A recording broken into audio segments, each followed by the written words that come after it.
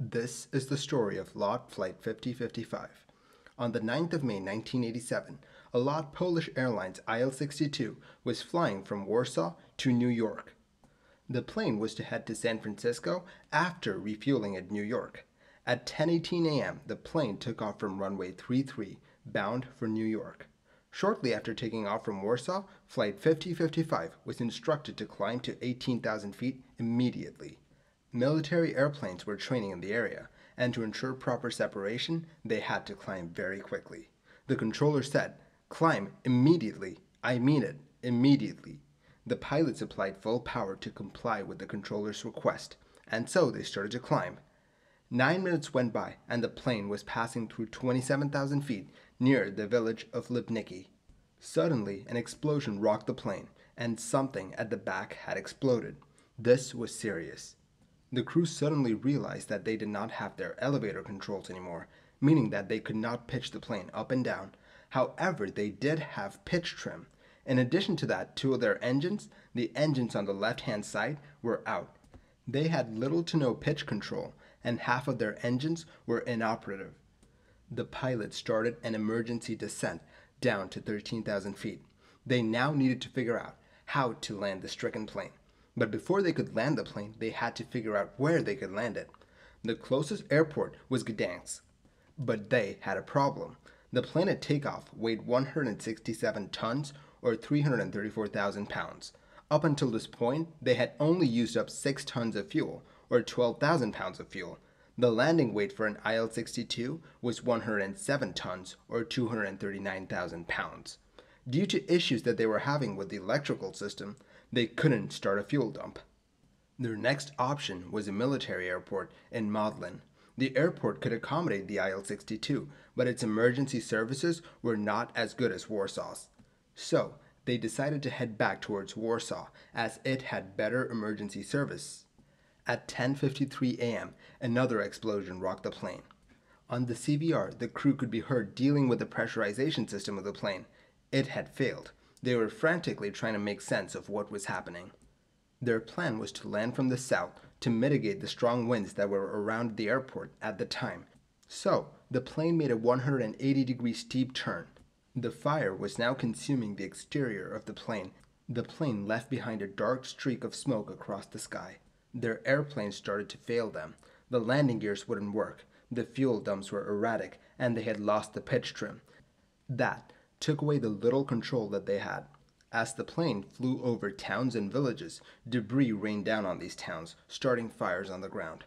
The controller was doing all that he could to help get the stricken plane down safely.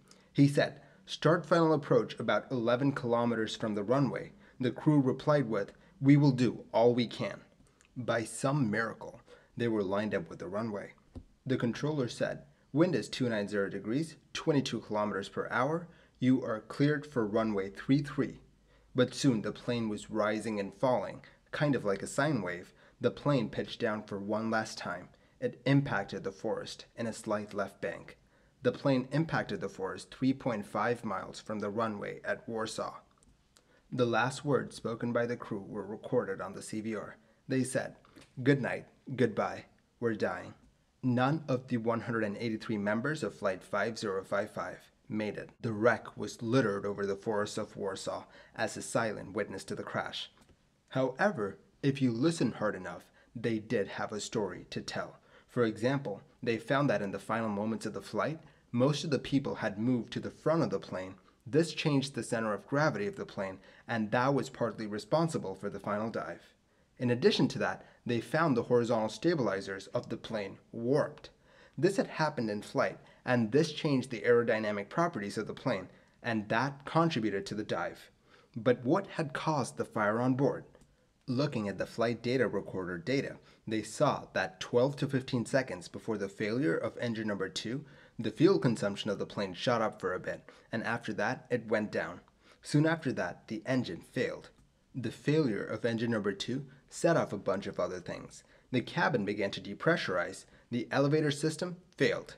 In fact, by the end of the flight, the control column positions and the elevators were not mirroring each other, indicating that they were not linked. And on top of that, the uncontained failure of engine number 2 damaged engine number 1 very badly. So what had caused engine number 2 to fail so catastrophically? They found that the low-pressure turbine had failed because of the ball bearings that were used. The engines were designed to use 26 ball bearings inside the low-pressure turbine, but this engine only had 13, half the required number. Remember how the pilots needed to climb out very quickly to 18,000 feet to avoid some military aircraft? Well, to do that, they pushed all 4 engines to max power. When they did that, the 13 ball bearings were doing the work of 26. They were being put through something that they were not designed for. This caused the ball bearings to heat up due to friction. They got hot, very hot. They reached 1000 degrees Celsius or 1800 degrees Fahrenheit. This caused the shaft that the low-pressure turbine was connected to become very weak, and it eventually failed. The low-pressure turbine was now no longer connected to the compressor, and so the turbine could spin up to speeds that it was never designed for.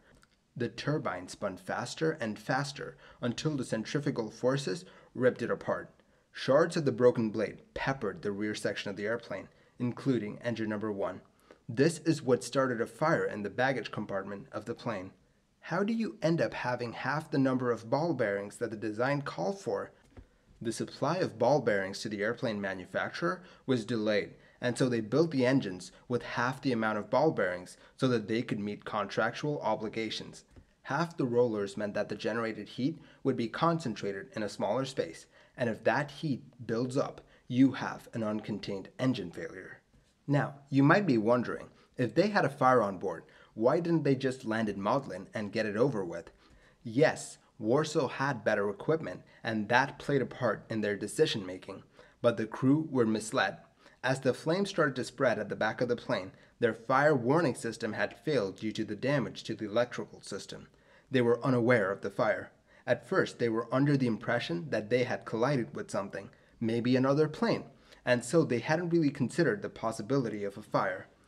At the time when they made the decision to go back to Warsaw, their plane was relatively controllable, and Warsaw's runway was the best option considering the winds at the time.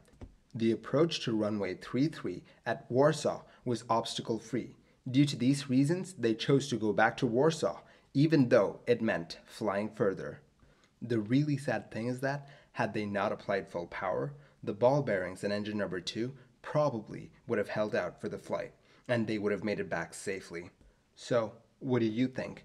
Do you think that there's a version of events where Flight 5055 could have made it back on the ground safely? Thank you for watching this episode of Mini Air Crash Investigation. If you like the videos that I make, do consider liking and subscribing. It will really help the channel grow.